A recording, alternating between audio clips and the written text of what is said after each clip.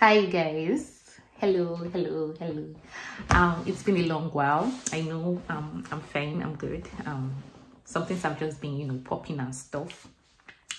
It's a rainy day here in Ipswich, and I was supposed to go out. I was supposed to go to the library and work on my assessments, but it's been raining, and so I'm just indoors and chilling. If it stops, I go, and if it doesn't, I'll just stay in and do my work.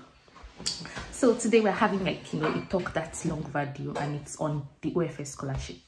So basically, the OfS Scholarship is an initiative that's supposed to help bridge the gap that is the UK AI and data science workforce. Like they just need to make it more open, because they have like a gap and they're trying to bridge it. And they're not just trying to bridge the gap, they're trying to ensure that while doing it there is diversity. So right now they've observed that they have a lot of males in the workforce, and they're trying to make it more open to different people, and then they're trying to encourage different people to apply for this by investing in postgraduate conversion courses. That way you can get a scholarship, a £10,000 scholarship, if you are female, if you are black, if you are disabled, or if you're from a poor socioeconomic background. Those are the four main forces, even though there are a lot of others like caregivers, refugees, Roman, travelers, gypsies.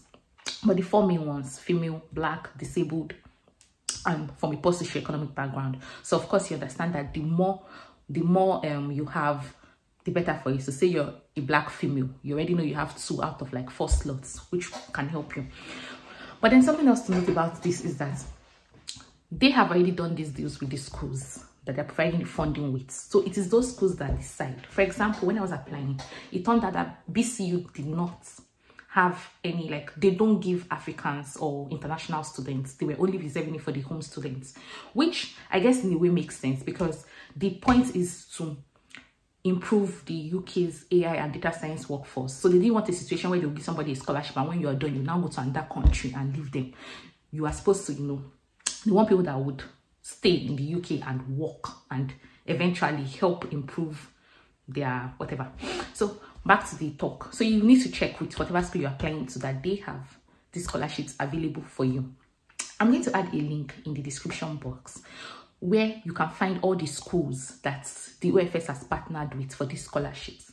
Fine, you might need to mail your school later on after applying or something to be sure, because a lot of the dates have not been updated yet, which is understandable. Like many of the dates you'll be seeing there are still stuck on September 2022.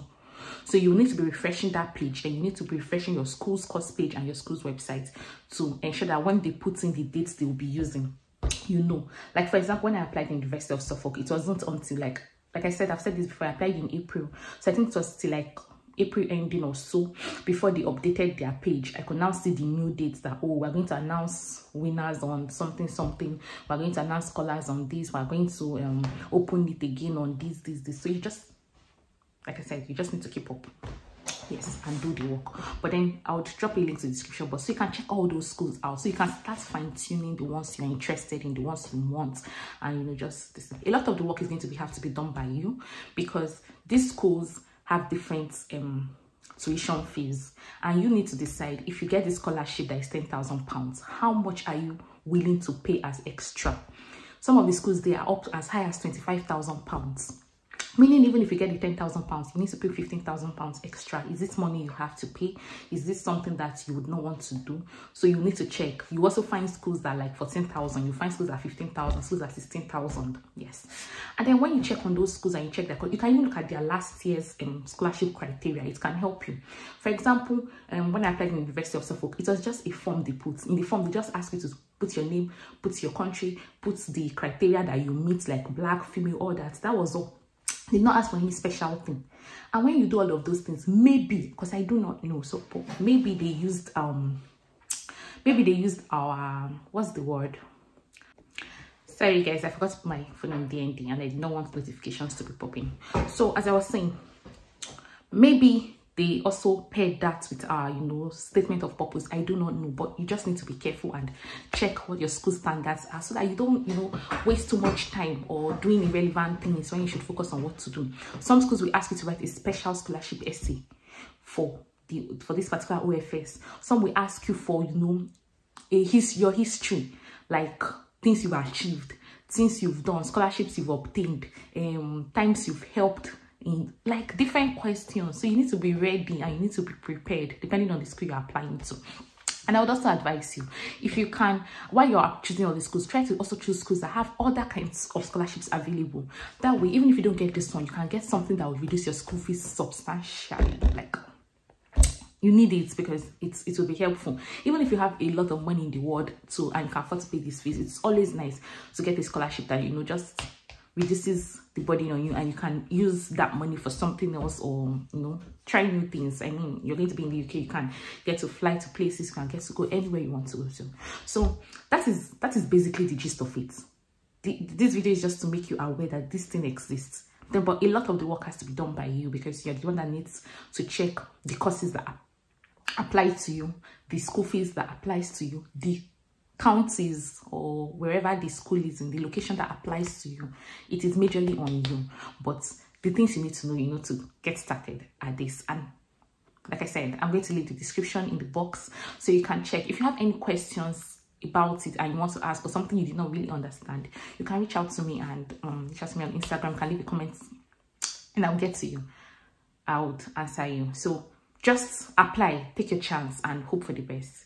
You do not know, the criteria can change at any point, but just do. If you can't find any information that you need based on your school's current page, you can always mail your schools. UK universities are always very open to answering questions. They will tell you, mail your course leader, mail your school, whatever. They will tell you if they're going to be offering the scholarships, when they are going to be offering it, when you can apply, or give you whatever information.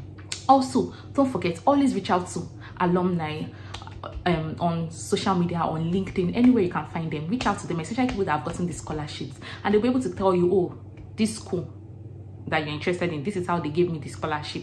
You can try this, you can try that, and then with that, you just know what you're doing. Okay, you just know what you're doing. So I hope to put out more videos soon. I hope to since I've just been a little, you know, I don't know, but I'm fine and I'm good, and I hope to put out more videos, especially now that like my semester is done and it's just assessments and you know, fun thing. All right, guys, take care. Bye.